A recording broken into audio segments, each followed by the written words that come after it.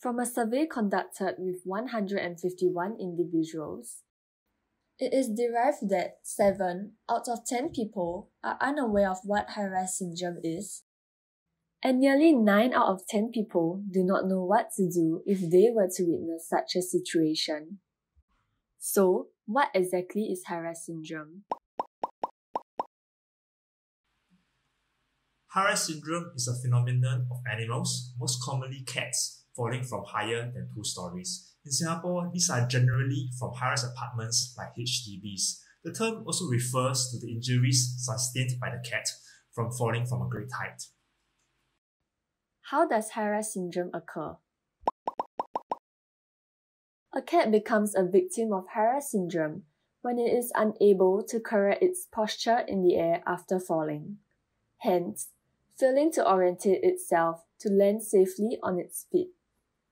Some of the common scenarios which leads to high-rise syndrome are cats being lured out of open windows by distractions such as birds, or cats getting startled and slip off windows. And most of these situations occur because houses are not cat-proof. When a cat fails to assume safe landing position, it may suffer from a range of injuries, with some of the common injuries being cleft palate fracture,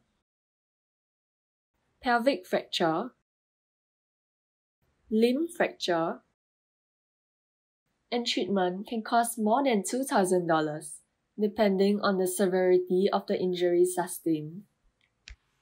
One of the saddest parts of high-rise syndrome injuries is some of the patients are usually dead on arrival, which means they are dead by the time they reach the clinic.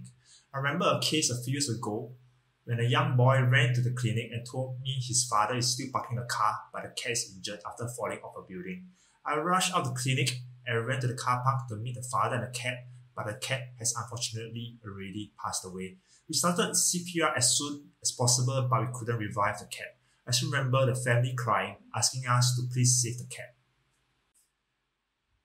The injuries sustained by the cat widely depends on how the cat lands on the ground and luck. If the cat is lucky, then maybe only one leg could be broken. But we also have seen cases where, unfortunately, the spine was fractured and the cat became paralyzed waist down. High-rise syndrome is a deadly phenomenon that can be easily prevented. All you need to do is to install suitable window grills at home. And currently, there are so many different options available. There are pretty ones, cheap ones, and others with various designs. Also, another common misconception I hear from cat owners is that my cats won't fall off the building or my cat is smarter than that. I've also met the same cat owners later when the cats suffer from high-rise syndrome. At the end of the day, high-rise syndrome is an accident. No cat will intentionally fall off a building. When it happens, it is often a life and death situation with a lot of regrets from the cat owners.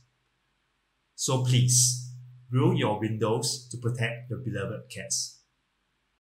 If you were to witness a case of high-rise syndrome, do contact SPCA at 6287-5355 extension 9. Do remember to provide details such as the condition of the cat, address of the location, your name, and your contact number. High-rise syndrome in cats is not commonly known. It is important to spread awareness regarding this topic and be educated on what we can do to reduce such cases, as well as what we should do if we witness such situation. Even one small action can help change the outcome. Be sure to spread this video to your peers and educate them on high-rise syndrome in cats.